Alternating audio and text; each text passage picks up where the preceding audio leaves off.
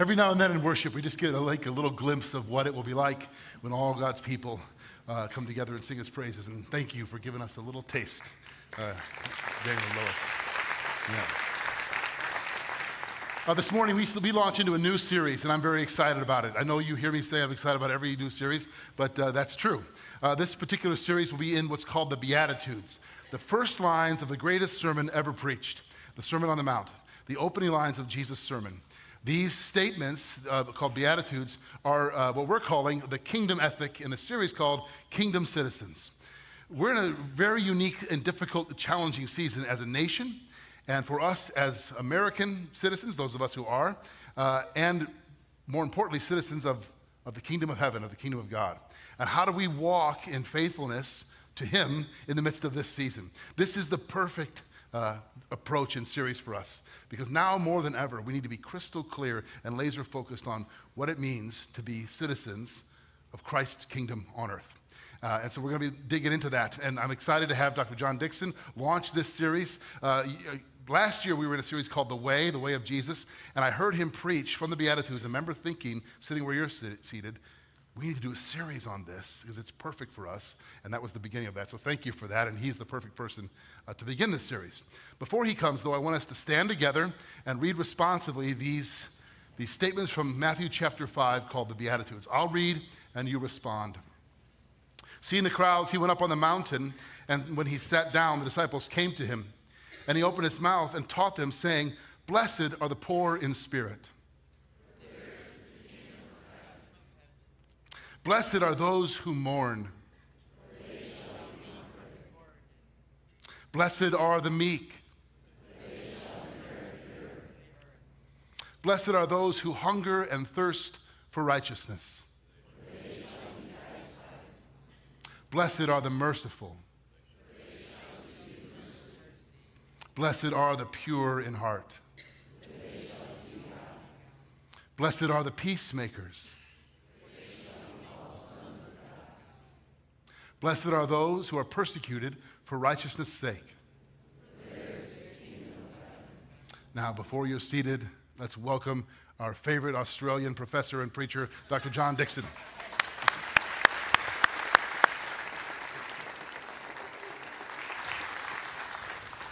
Yeah, you know a lot of Australian professors and preachers, don't you? Glad to be the favourite. As Jeff said, we begin a series on the so-called Beatitudes, which are the opening 8 lines of the Sermon on the Mount. And actually, these lines open up the whole of Jesus' teaching. They're like keys that open up the whole thing. And I sometimes feel like the Beatitudes should come with a content warning because they've got a lot to answer for. Lives have been transformed by these words.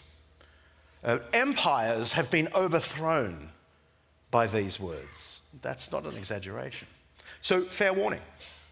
In fact, Buff and I were watching the BBC and saw an interview with this man, Mossab Youssef.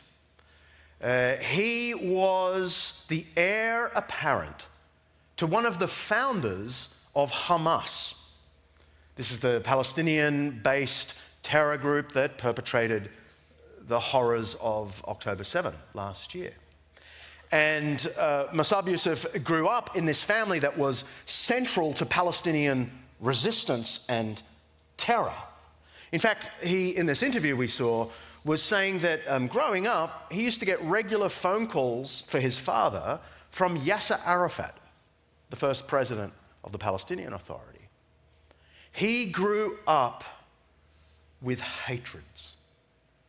He hated the Israelis, who had arrested him and interrogated him several times through his teens. He hated the Americans, whom he thought were behind support for Israel. He hated Islamic factions that he thought were not as extreme as they should be. Hate everywhere. Mossab Youssef grew up a stone's throw from Jesus, but he was a universe away from ever, encountering Jesus. Until a British tourist walked up to him at the Damascus Gate, the northwest gate of Old Jerusalem, walked up to him with a New Testament and said, I don't know if you've ever read one of these, but this is a really important document. Musab Yusuf took it, was trying to be polite. He had some time in his hands, and he'd always wondered what Christianity was about. So he thought he would gratefully accept it and start reading the New Testament from the beginning. And of course, Matthew's gospel was the beginning. I began at the beginning of Matthew, he writes. And when I got to the Sermon on the Mount, I thought, wow, this guy Jesus is really impressive. Everything he says is beautiful. I couldn't put the book down. Every verse seemed to touch a deep wound in my life. It was a very simple message, but somehow it had the power to heal my soul and give me hope. And for the next few years, the figure of Jesus in Matthew's gospel haunted Musab Yusuf. As he began to think, I'm not sure I can give up my hatreds, my ancestral, political, and religious hatreds. But eventually, he did. As he explains, eventually, this son of Hamas became a son of God in Christ. And he writes in his autobiography, I was a devout follower of a religion that required strict adherence to rigid regulations in order to please the God of the Quran and get into heaven. I had money, power, and position in my former life. But what I really wanted was freedom. And that meant, among other things, leaving behind hate, prejudice, and a desire for revenge. The message of Jesus, love your enemies, is what finally set me free. It no longer mattered who my friends were or who my enemies were.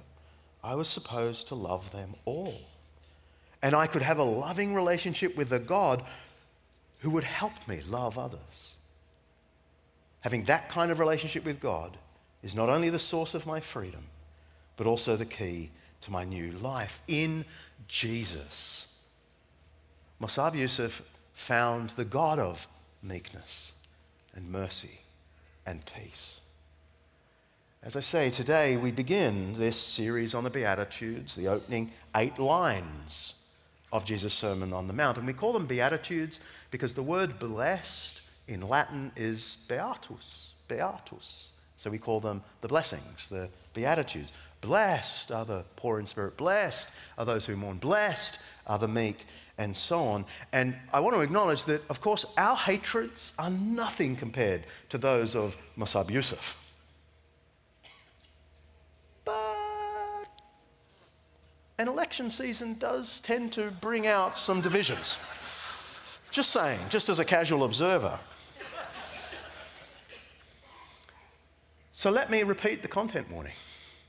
Whether we are Musab Yusuf or a red-blooded American or Aussie for that matter, Jesus' words have the power to upend your life and overthrow empires. My job, in some ways, is simple today. I'm just going to give you an overview, and I'm really just going to answer the question, what are the Beatitudes? Why do we make such a big deal of them? And I've got 3 simple things to say. And I want to say just right up front that first and foremost, the Beatitudes are not political tips or life advice. The Beatitudes are first and foremost about Jesus.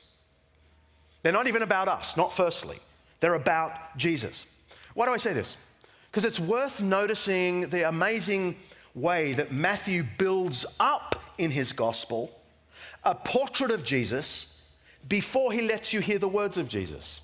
The first 4 chapters, he paints a picture of who you're about to hear from that so lifts the tension and admiration and even reverence so that when you get to chapter 5 and you hear the first words of Jesus, you're ready.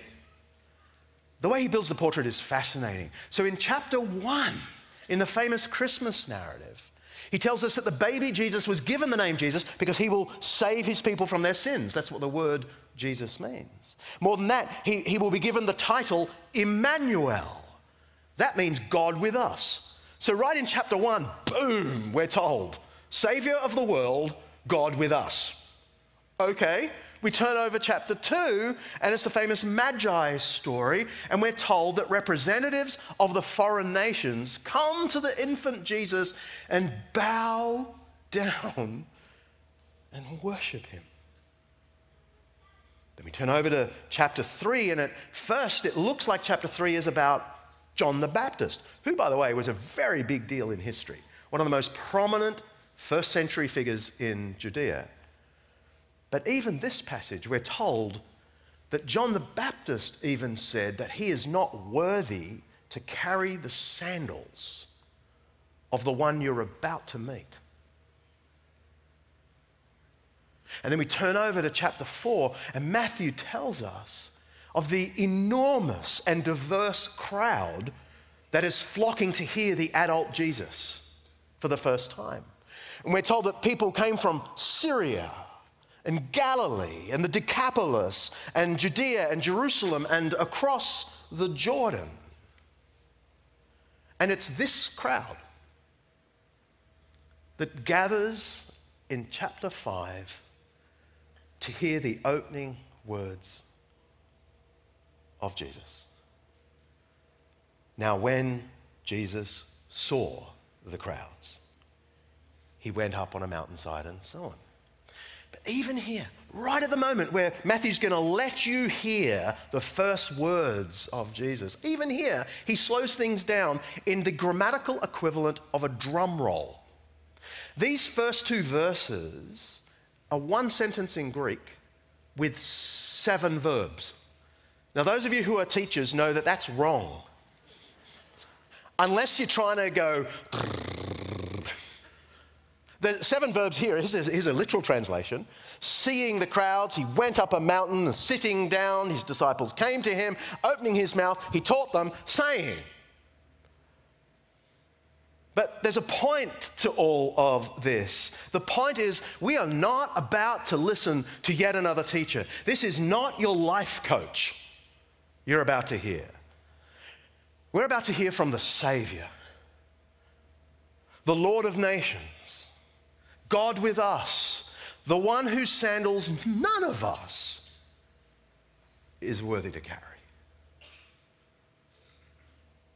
Mustn't approach the Beatitudes as interesting moral advice, as political tips, as a pithy saying from a fortune cookie.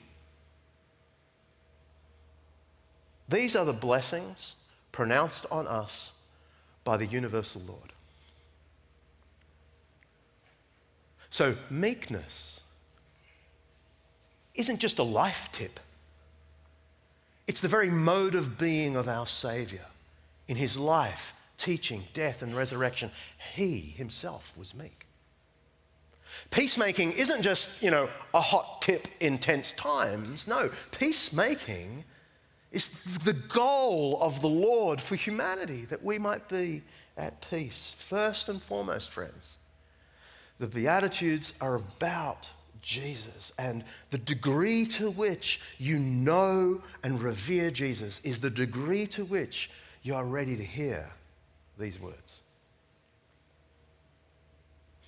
But secondly, the Beatitudes are also about the kingdom. The kingdom. This is one of the really striking things about the Beatitudes, the double reference to the kingdom. You notice the first Beatitude mentions that the blessing is, for theirs is the kingdom of heaven. So, blessed are the poor in spirit, for theirs is the kingdom of heaven. But you notice the last one has the same blessing. Blessed are those who are persecuted for righteousness, for theirs is the kingdom of heaven. This is what's called, in nerdy land, an inclusio. Now, I know that sounds like the sort of thing that should just stay locked up in a box in the theology department of Wheaton College and never let out to normal humans. But it's actually important to notice because it's a deliberate rhetorical device to tell you what's in the box. When the first thing and the last thing is the same, kingdom, it tells you that the whole thing is about the kingdom. So we need to focus on the kingdom. And this is why, of course, Jeff has called this whole series Kingdom Citizens, because that's really what this is about. But what is the kingdom? What is the kingdom? The kingdom of God, or the kingdom of heaven,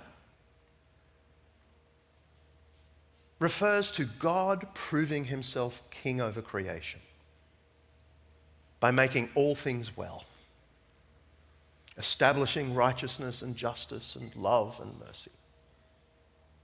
That's what the kingdom is. The kingdom isn't going to heaven when you die. That is not what the kingdom of heaven or kingdom of God means in Scripture. It's more like heaven coming to earth and making all things well. In fact, that is the precise image we get at the end of the book of Revelation. Heaven comes to earth and makes all things well. So even if you're not a believer here, like maybe you doubt this whole thing, you have hoped for the kingdom of God, I guarantee it. If you have ever wished the Almighty would do something about the mess in the world, the injustice, the bloodshed, the heartache, you have wished for the kingdom of God, when God will make all things well. That's what this is. Now, the idea of the kingdom has a long backstory. It in fact goes back to 1000 BC with a very strange promise God made to King David. And the promise was of an eternal kingdom one day. Here's the passage, 2 Samuel 7. But my love will never be taken away from David's descendant, as I took it away from Saul, whom I removed from before you. Here it is. Your house and your kingdom will endure forever before me. Your throne will be established forever. And from that moment, the Jewish people were longing for a day when a descendant of King David would establish an eternal kingdom. By Jesus' day, people were very much hoping this would involve the destruction of the Romans. Yeah? Because if you know a little bit of history, in 63 BC, right, so a generation before Jesus, this jerk turned up on the block, Pompey the great general of the Roman armies. He came into Judea and he said, we'll have this. And from 63 BC, Judea and Galilee were absorbed into the Roman Empire. And from that moment on, we know the Jewish people were longing for the kingdom of God to come and smash the Romans. We know this because we've discovered a song that was sung by Jews in Jerusalem immediately after the Romans arrived. You may never have heard of this song, but historians discuss this at length. Here is the song we know they sang. The kingdom of our God is forever, over the nations in judgment. See, O Lord, and raise up for your people their king, the son of David. Undergird him with the strength to destroy the unrighteous rulers, to purge Jerusalem from Gentiles, to smash the arrogance of sinners like a potter's jar, and their king shall be the Lord Messiah. Imagine growing up singing this song, with this vision of the kingdom, this vision of what the Messiah will do when the Messiah comes. And then you turn up on a hill in Galilee one day and you hear a very different tune. Blessed are the poor in spirit, for theirs is the kingdom. Blessed are the meek. The meek? What, even we should be meek toward the Romans? For they shall inherit the earth. Blessed are the merciful. You don't mean merciful even toward our enemies. They shall receive mercy. Blessed are the peacemakers. No, it's not a time for peace. For they shall be called children of God. Blessed are those who are persecuted for righteousness. Theirs is the kingdom of heaven. Do you see the point? The Beatitudes capture Jesus' vision of what the kingdom is and how his people should act in anticipation of the coming of the kingdom. That's what it is. Hold those two things in mind. It's a snapshot of the kingdom of mercy and peace and so on, but it's also a snapshot of how the people who belong to the kingdom will behave now as they wait for the kingdom to appear. There's a wonderful metaphor of this offered by, you may never have heard of him. His name is C.S. Lewis. And yes, I know, I was here. He made an appearance last week as well. And the week before, and the week before. But C.S. Lewis has this interesting metaphor for what it's like to live as a Christian in a hostile world. And he says it's like living behind enemy lines, living in occupied territory, but knowing that the rightful king has landed and is on his way and has begun secretly communicating with you. Isn't that a great picture? Here's how Lewis puts it. Christianity is the story of how the rightful king has landed. You might say landed in disguise, and is calling us to take part in a great campaign of sabotage. When you go to church, and I want to add, when you hear the Beatitudes, you are really listening in to the secret radio communications from our friends. Such a lovely image. The Beatitudes capture Jesus' vision of the kingdom and communicate to us, his friends, what to do now while we wait for the kingdom. Let me unpack each beatitude just so you can see this point that I'm trying to make. We know that it's the poor in spirit who will belong to the kingdom. So we value being poor in spirit. We acknowledge our failings. We are humble. We know that the proud and the morally rich, they don't enter the kingdom. It's the lowly, it's the poor in spirit. We know that in the kingdom, our mourning will be turned to joy. And so we do grieve now the evils of the world, but we do so with confidence, knowing that all things will be made well. We know that in the kingdom, it's the meek that will inherit the new earth. So we prize meekness while we wait. We know that in the kingdom, righteousness will fill the earth and satisfy everyone. So now while we wait, we hunger and thirst for righteousness, like it's our food and our drink. In the kingdom, we will all bask in the mercy of God. So now we practice mercy toward people who don't deserve it. In the kingdom, we will see God face to face. So in anticipation of that glorious encounter, we purify our hearts, don't we? In the kingdom, peace will reign. So anticipating that, we practice peace at every opportunity. And finally, in the kingdom, God will rescue all of his people from their oppressors, from their persecutors. So we, now, while we wait for that, don't complain. We don't lash out. We don't grumble, look down our noses at the nasty non-Christians. No, we count ourselves blessed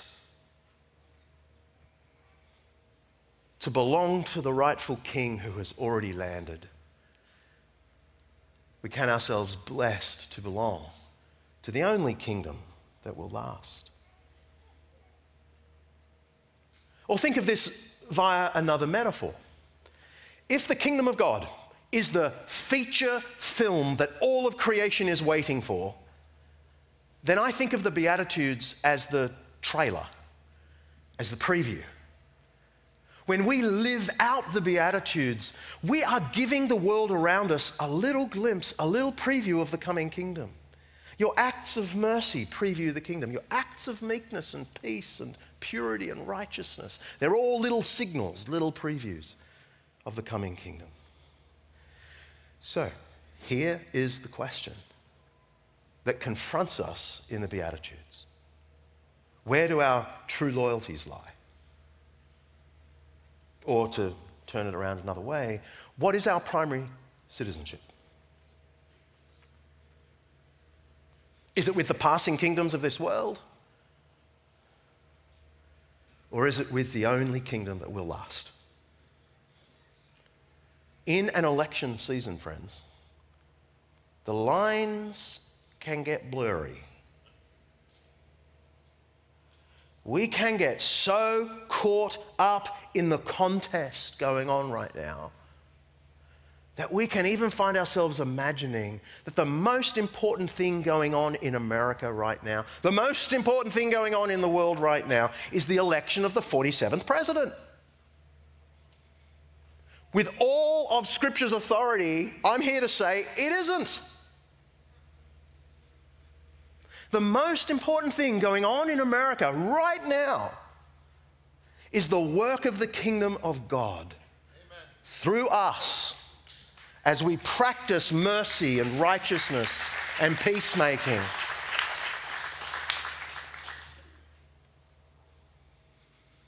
We can get so caught up in wanting the correct side to win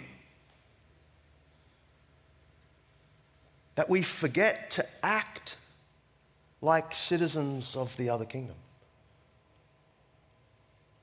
So you've got to think about this. Would your friends who aren't believers, when they hear you talk, would they think your greatest loyalty is with the kingdom of God or with America? Because if we forget to talk and act with peace and purity and righteousness and mercy, we're acting like we're not citizens of the true kingdom. Can I offer a stark thought experiment that you can just take or leave? I mean, we've determined that I am the backup punter. Is that right? That's what I am. I'm the backup punter, right? So, I'm just going to have a big kick and we'll see how this goes.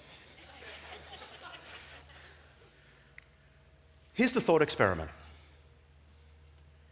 If you could choose right now with a button, either a stunning victory for your preferred political party in November, or a revival of Christianity in America, which would you choose?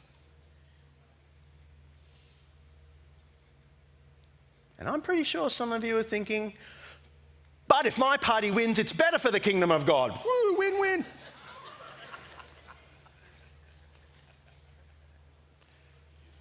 Kingdom of God is not dependent on the kingdoms of human beings. Which would you choose?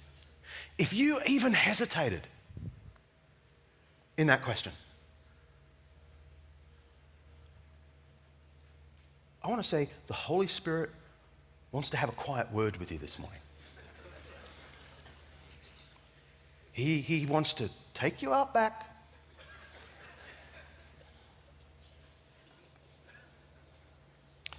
The Beatitudes are about Jesus. They are about the kingdom. Thirdly, finally, they are about grace. They are about grace. Now, if you're new to church, grace is a little shorthand we use for undeserved favor. Undeserved favor. That's what grace is. And the Beatitudes are all about the grace we receive from God, being given his kingdom, receiving his mercy, and so on, and the grace we give to others.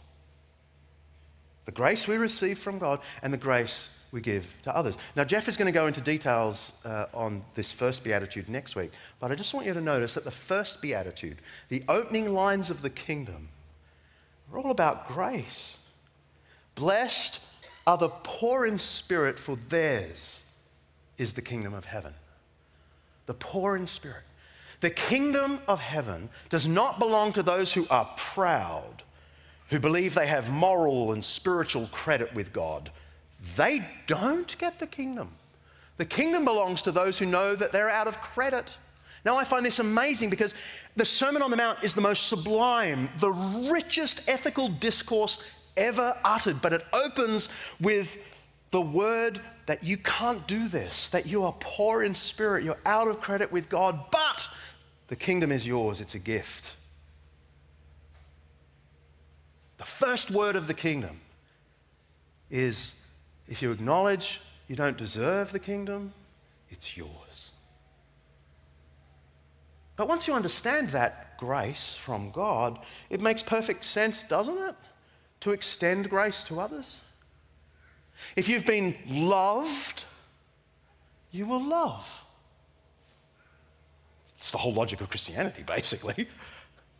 But think of it in terms of the Beatitudes. What is meekness? Isn't meekness just grace applied to our power? That's all it is.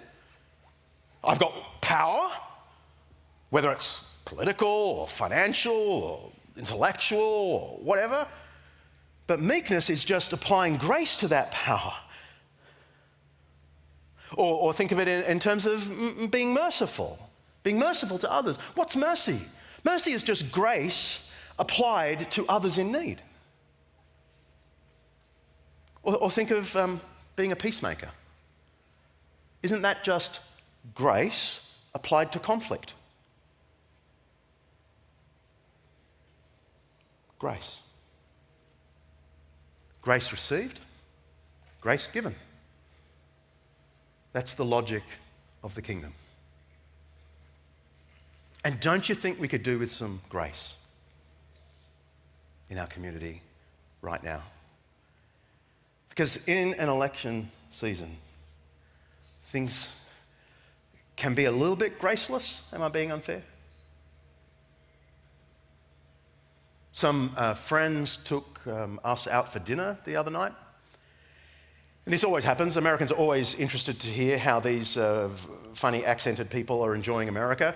How are you going? How are you liking it? Because we're coming up for 2 years living in America. Next Sunday is 2 years since we landed in this country. Woohoo, we're loving it. So these friends said, how are you finding it after 2 years? And we said, oh, we love this. We've got great friends. We've got a great church. Love my job, blah, blah, blah.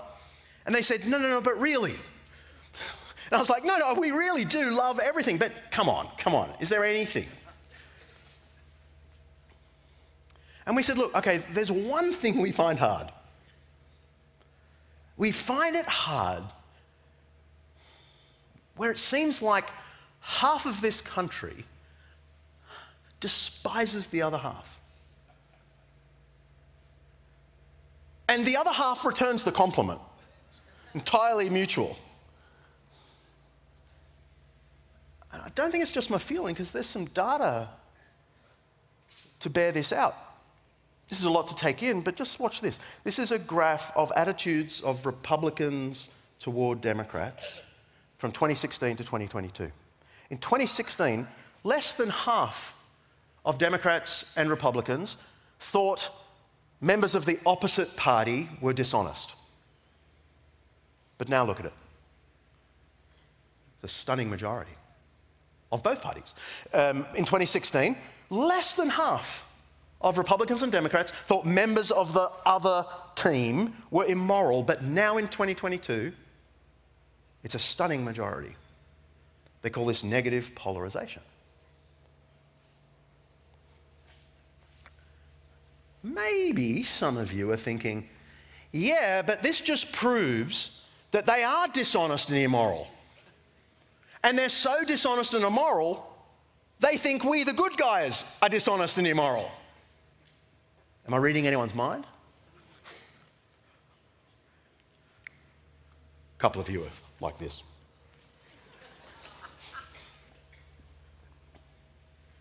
Christians have a wonderful opportunity to subvert this negative polarization through grace.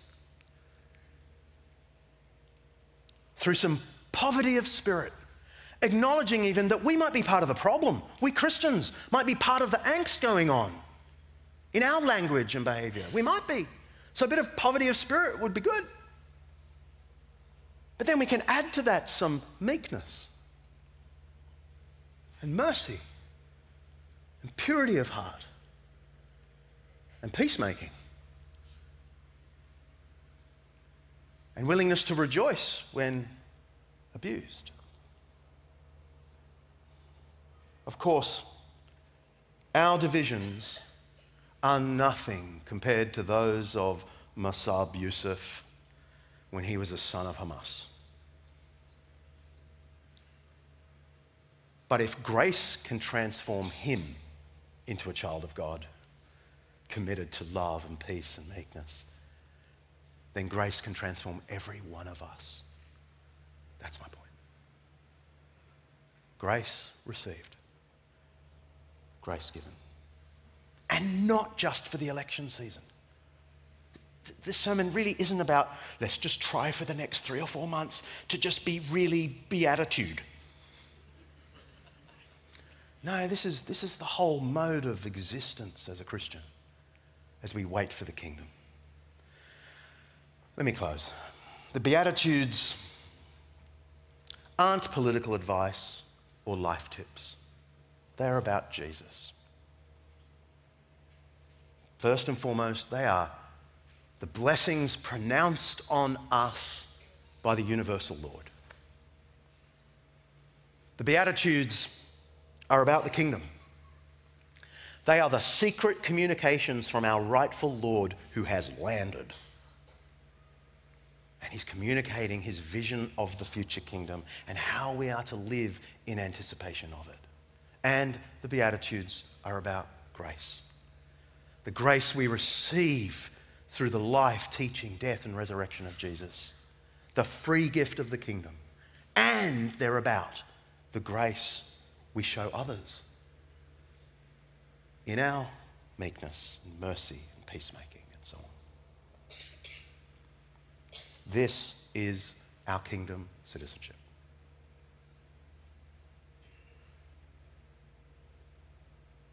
Lord, will you please in your mercy give us ears to hear, hearts to receive this word of the kingdom.